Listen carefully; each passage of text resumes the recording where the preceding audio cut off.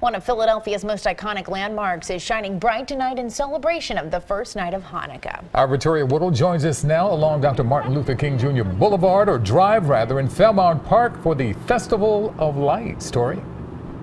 That's right. It was a big night for Philadelphia and a big night for the entire Jewish community all over the world, really. It is the first night of Hanukkah. Catherine, you are here as a representative of our community in Philadelphia. And why Boathouse Row to represent the menorah?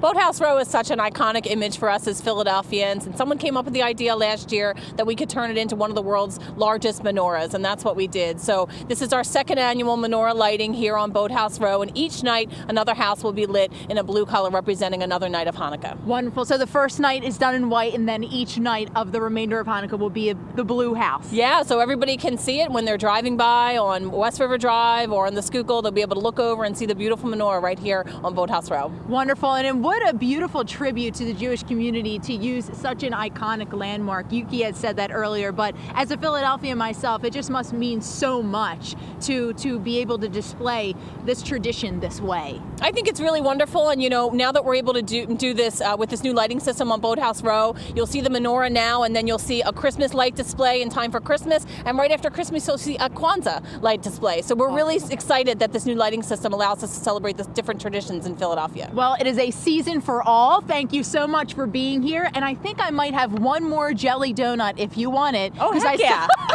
I celebrated a little bit earlier learning that Hanukkah tradition. But Catherine, thank you so much. What a beautiful tribute. Thank you. And happy Hanukkah to everyone. Jessica, Yuki, what an amazing display. People can see driving by or running by or walking by on MLK or even the Schuylkill. So while you're in traffic, you'll have a beautiful sight. It is very nice. That's right. Very and nice. A happy Hanukkah indeed, Tori. Thanks so much. Be well. Happy Catherine Hanukkah, said, heck guys. yeah. Heck yeah.